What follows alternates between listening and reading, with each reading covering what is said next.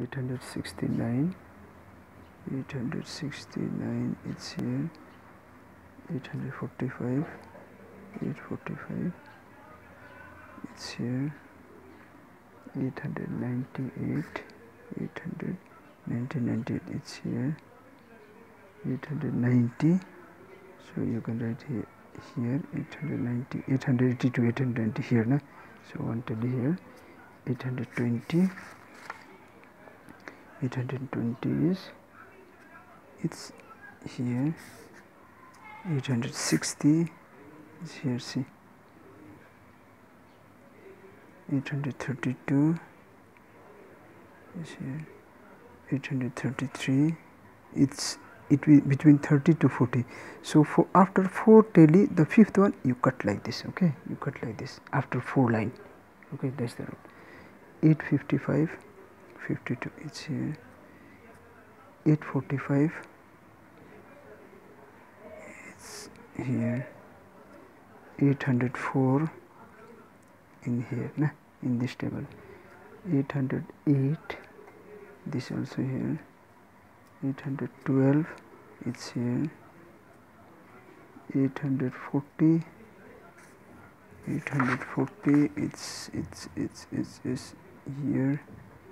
885 it's here, 835 it's here, 835 again here, 836 again in the same, 878 70 to 80 here, na, 840 it's here. So see, 4 line has come, na. For the fifth one you cut like this, okay, the fifth tally, 868 it's here,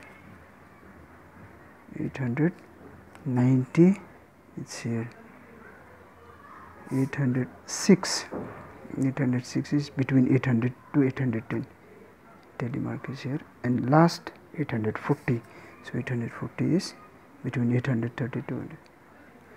Okay, so this is the tally mark. Now count it, 1 2 3 4, you write here 4, here 1 2, here 1 2 3 4 5, 1 2 3 4 10, 5 plus 5 10 and 1 11, 1 2 2 2 1 4 1. So you total you count it, 1 2 3 4 5 6 7, 7 plus 5 7 plus 10 17 18 19 20 21 22 23 24 25 26 27 28 29 30, exactly coming 30. Okay, so here you write total, you must get the total 30, so we are getting 30 and this is your answer. This is how we prepare a tally mark. Okay, you just tick mark here and then go on entry and you get a, this is the final